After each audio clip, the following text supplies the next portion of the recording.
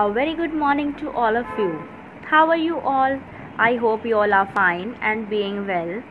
So children, today I have brought some activity for you.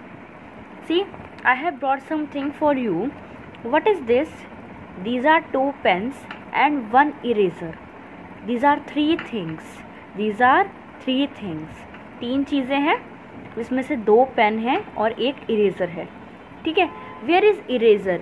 Is eraser on first number? Is eraser on second number? Or eraser is on third number? Eraser is on second number. Eraser second number पे है ना.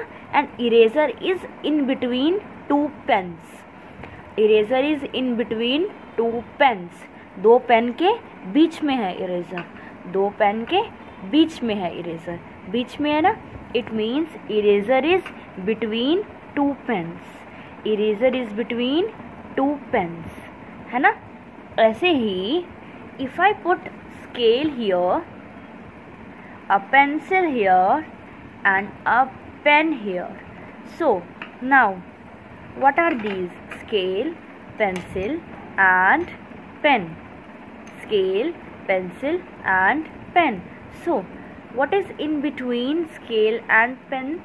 Pencil. What is in between scale and pen? Pencil. Scale और pen के बीच में क्या है? Pencil. तो बीच का मतलब क्या होता है? बिटवीन. बीच का मतलब क्या होता है? बिटवीन. जैसे कि when your mama make sandwich for you, she insert veggies in the sandwich. मम्मा क्या डालती है उसके अंदर?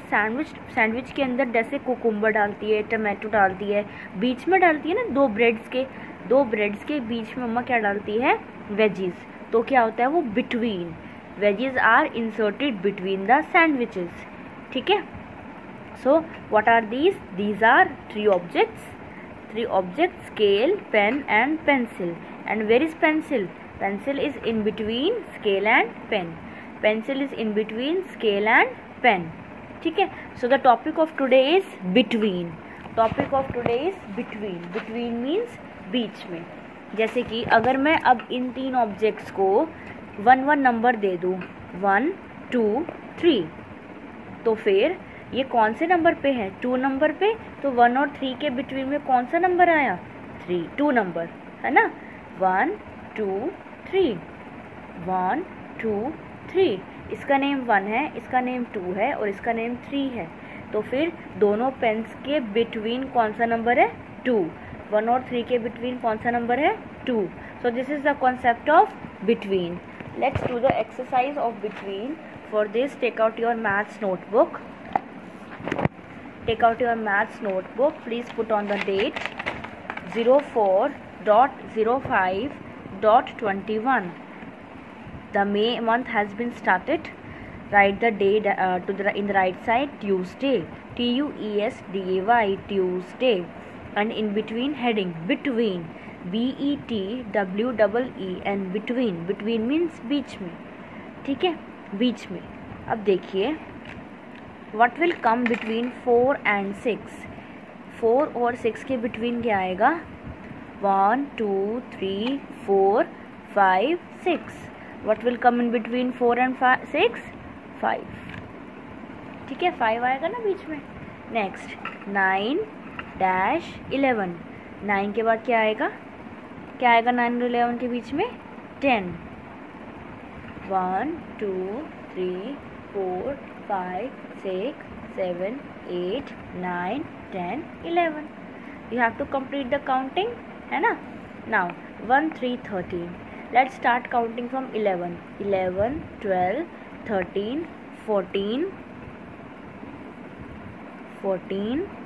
15, है ना. 13 14 15. 11 12 13 14 15 16 17 18 19 20. तो what will come between 18 and 20? 19. ठीक है.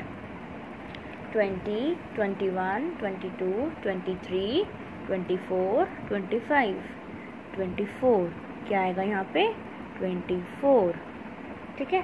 23 और 25 के बिटवीन क्या आएगा? 24. 28-30. What will come between 28 and 30? 29. 29. Now one thing, when there is only single number, जब एक ही नंबर होता है, मैंने आपको लास्ट क्लास में भी बताया था, when there is only one number that comes under O only, once के नीचे ही आता है, क्योंकि वो कहता है मैं तो वंस के नीचे ही आऊँगा. जो एक अकेला नंबर होता है ना, वो हमेशा वंस के नीचे ही आता है. और जब 2 नंबर्स हो जाते हैं तो फर्स्ट नंबर टी के नीचे और सेकेंड नंबर ओ के नीचे. ठीक है. So this was the concept of what comes between. I hope you have understood, and also you have did in your last class.